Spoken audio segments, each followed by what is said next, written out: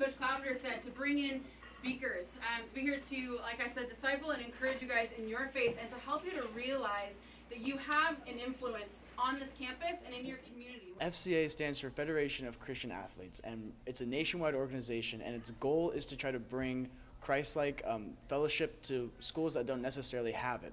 So at public schools, they'll do small groups, and they'll bring in some speakers to go and to teach about, biblical truths and stuff like that, which is really important for those schools because they don't necessarily have it, and it's good for them to have it. So yeah, I'm really excited for FCA. I think it's going to be a great thing for the campus because I want just more sports awareness because sports like tennis, soccer, and other sports kind of get neglected at this campus. I mean, football, people go all out for it.